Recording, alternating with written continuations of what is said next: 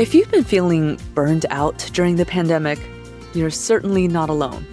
Many of us have been primal screaming into pillows in desperate need of a reset. How can we take care of ourselves in the face of such overwhelm? Welcome back to Savvy Psychologist. I'm your host, Dr. Jade Wu. Every week, I'll help you meet life's challenges with evidence-based research, a sympathetic ear, and zero judgment. Today, I'm thrilled to have an expert guest on the show to bust some myths about self-care and give us, especially those of us who are parents, some down-to-earth, compassionate advice. Not too long ago, I was emptying my lungs into a primal scream into my pillow. It was the middle of a Wednesday, and I was once again working while also taking care of my toddler because daycare was closed. I was covered in sweat and whatever those greasy little hands had put in my hair.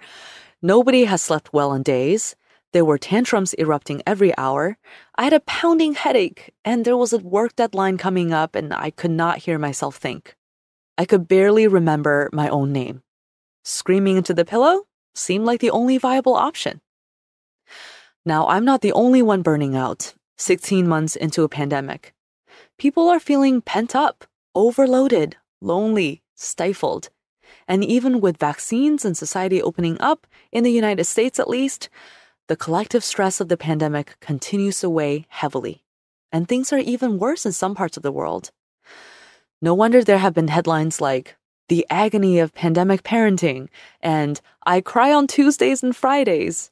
There's even a hotline you can call that will let you scream into the void if you need something a little more interactive than a pillow.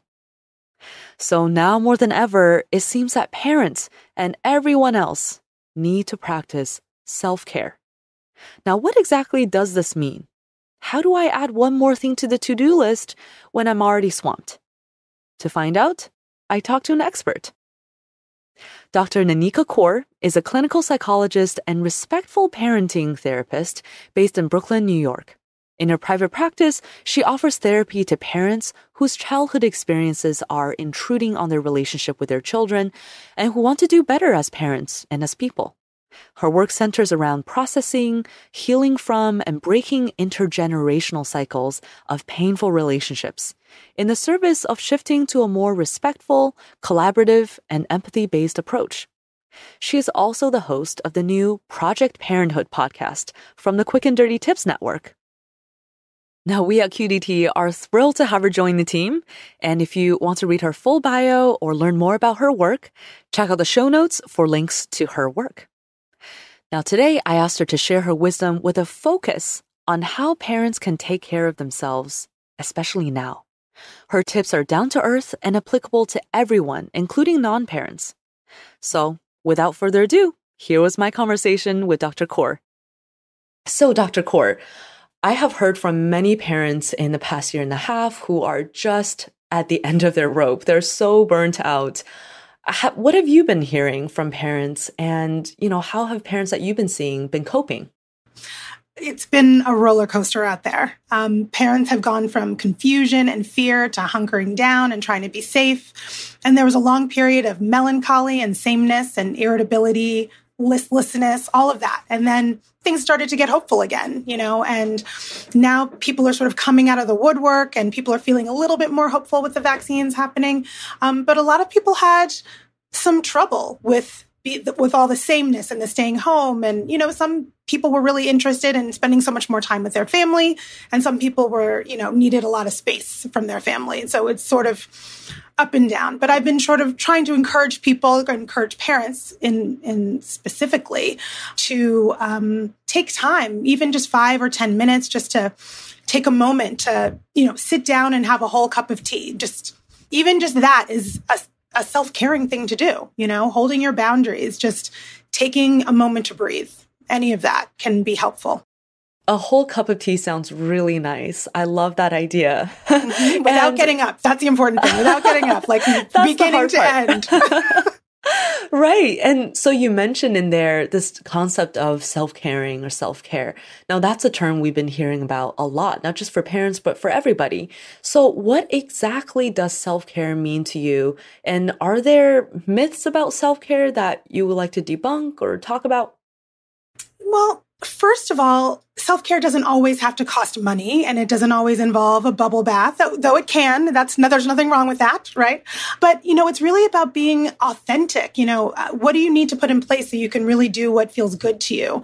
And with parenting, it's really focusing on collaboration over control really is a self-caring thing to do, because there'll be less conflict in your relationship. It will be more peaceful in your home when you are coming from a more collaborative place.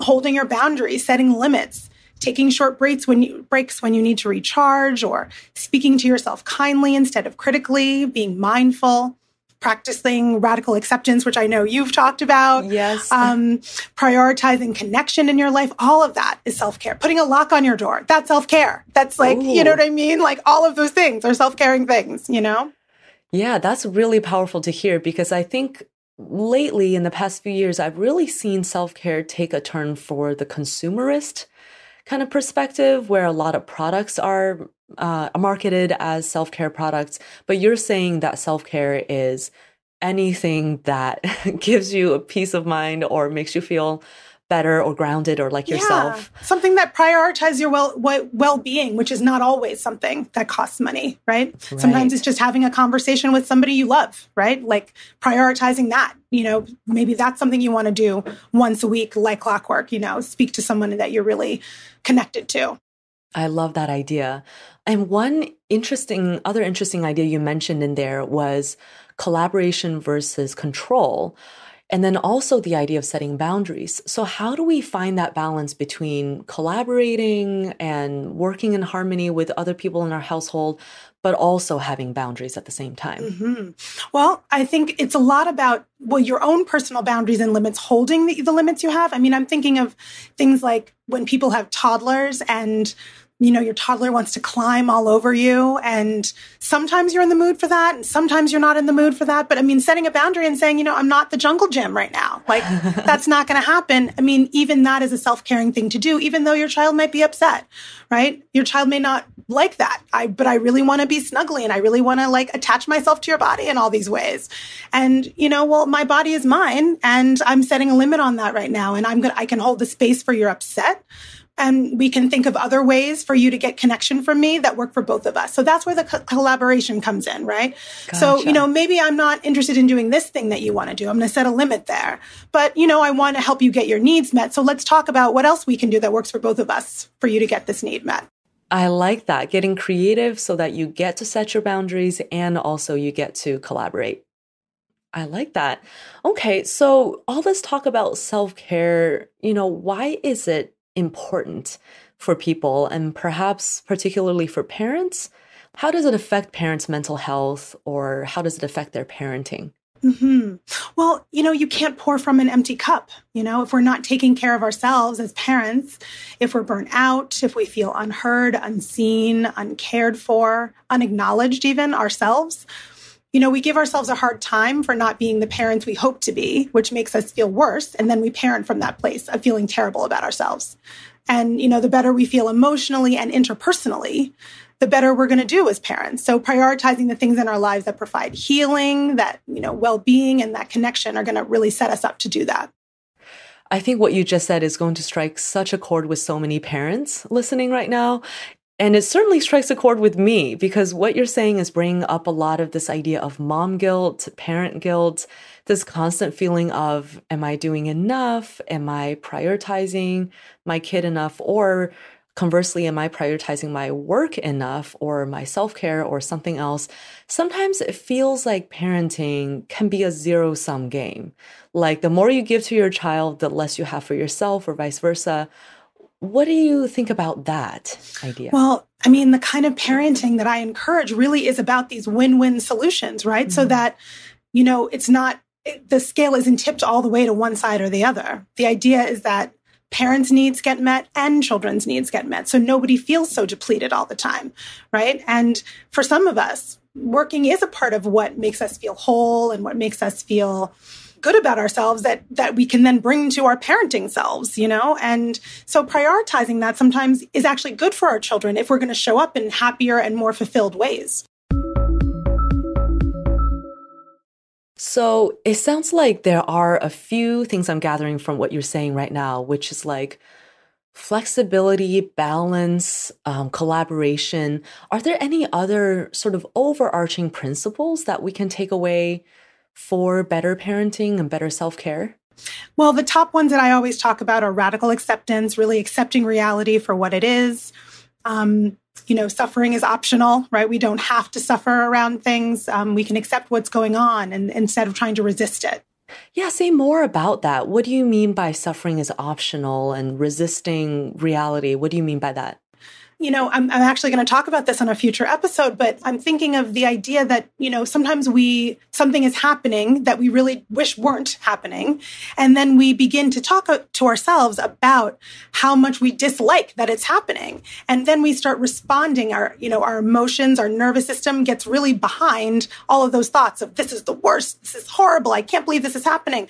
And we get really worked up because of those thoughts rather than, hey, we just really holding space for ourselves. This is happening. I wish it weren't happening, but it is. It's what are we going to do about it? That really takes out a lot of the suffering, the upset that comes up around things that we wish were not happening. Those things are going to happen all the time, especially when we're dealing with parenting, right? Many things are going to happen we wish weren't happening. And if we can just sort of lean into it instead of away from it, it sort of makes it much easier. We're going with the current instead of against it. Yes, I really like that idea. And it occurs to me that for those of us, which I think I kind of belong in this category, for those of us who are kind of more type A and more micromanaging of our lives and more of the mindset that if I just put more effort into this, if I just work harder, it'll get better. When you parent, there's so much that's not within our control and so much uncertainty and so much that we don't even know that we don't know. So it seems like that previous mindset that I had and parenting just really are clashing in these moments. And then we end up suffering and struggling and all of that. Yeah, so interesting. So leaning into whatever it is that is happening, that is reality that you don't like, instead of struggling against it and making it 10 times more of an issue.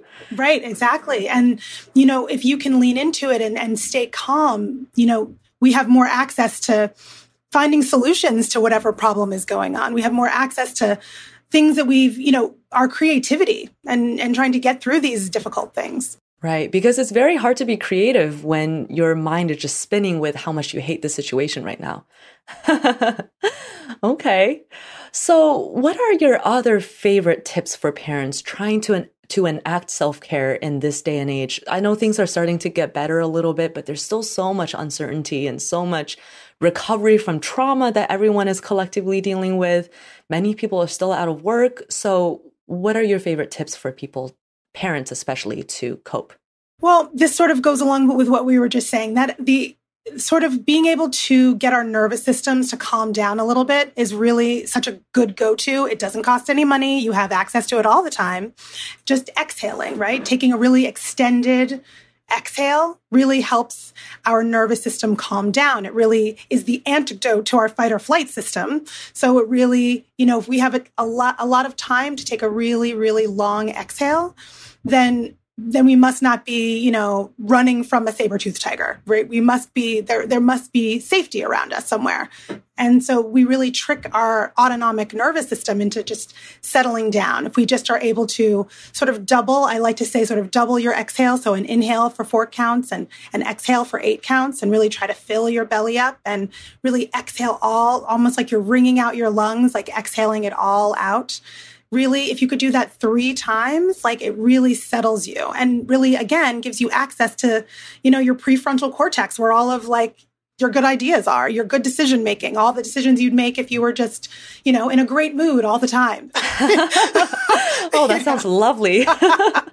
All your decision making is up there that we just don't have access to it when we're in that fight, flight, freeze state. And that really is somewhere, when you're talking about people who've lost jobs and people who've been parenting nonstop 24/7 for the last year and a half, sometimes just taking a breath can really put you in a much better space for help you get through the next few minutes of your life. That sounds great, because sometimes it really is just one step at a time. If we can get through this moment, we can get through the next moment, and so on and so forth. So what happens when we make a mistake as a parent, when we lose our temper, when we do the thing that we weren't supposed to do, we were supposed to stick to the schedule and we didn't, or vice versa. So what happens when we mess up like that as parents and then feel terrible about it? Yeah. I mean, first of all, I think the first step, in any kind of mistake that we make in our lives is just to be self-compassionate, just to speak to ourselves kindly. Everybody makes mistakes. We're just human people. We're going to be fallible. We're just not perfect.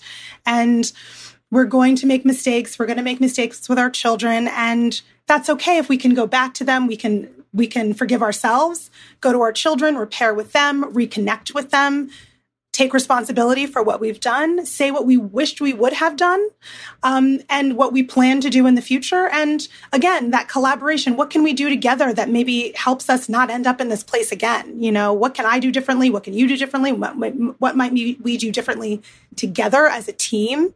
But that repairing is really important. It's really not about the lack of conflict in your relationship with your child. It's about, the presence or absence of repair, and children whose parents make it a point to intentionally repair with them when there's been conflicts, no matter who's caused it, whether it's the child or the parent, to really, intentionally come back and, really like parent-initiated repair can really, really help kids feel more resilient and be more forgiving of their own mistakes when they make them, and really opens the lines of communication certainly as children get older, coming toward teen years, when really that they need to feel that they can bring their mistakes to you, right? And when you're showing them this is what it looks like to bring a mistake and just take responsibility for it, forgive yourself, own up to it, and move forward without anyone having to feel guilty or bad about themselves.